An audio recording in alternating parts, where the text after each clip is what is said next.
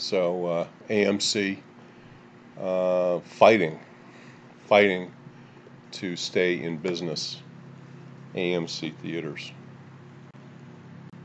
Some other things happening now, affecting in big ways or small ways the future of movies. Computer graphics are amazing. We've seen actors brought back to life, in a sense, in films and reimagined, and basically because of their images being captured, computers can manipulate the images and bring them back to be in new movies. It's an example from Star Wars. China, an important part of films. It's a huge box office market now. It's the second size in terms of dollars, theater dollars, second only to the U.S.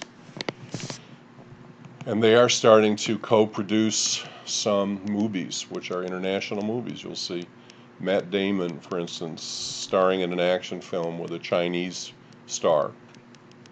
And the movie's released in both markets. It does mean that there is some censorship. There's certain things you can say and there are certain things you can't say on anything broadcast in China. Here's an example of Enes Kanter speaking out.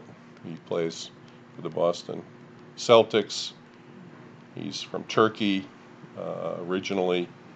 He speaks out here on Tibet and other issues, and this bothers the Chinese government, and so the Chinese government has censored his team, and Boston Celtics don't exist on any websites or anything in China now. China was becoming enamored of basketball and the NBA for many reasons, including having birthed a star NBA player who's about over 7 feet tall. So China, huge market. China wanting to get more involved in films, but censorship issues. So we mentioned digital cameras and digital projectors and films. Whole entire films have been shot with Apple phones, by the way, and there will be, I think, more and more of that. The new Apple Pro phone, I think it's the 13, boasts a new camera with movie quality video. And what will people do with that? They'll maybe make some movies. Along the lines of the CGI actors, here's Michael Jackson being brought back to life via a hologram. This is more of a theatrical performance than a movie, but I think ABBA is about to do the same thing. The rock group, they've made a new album. They're going to do holograms of themselves as younger people coming back to perform the album. They haven't done anything, released anything in about 40 years.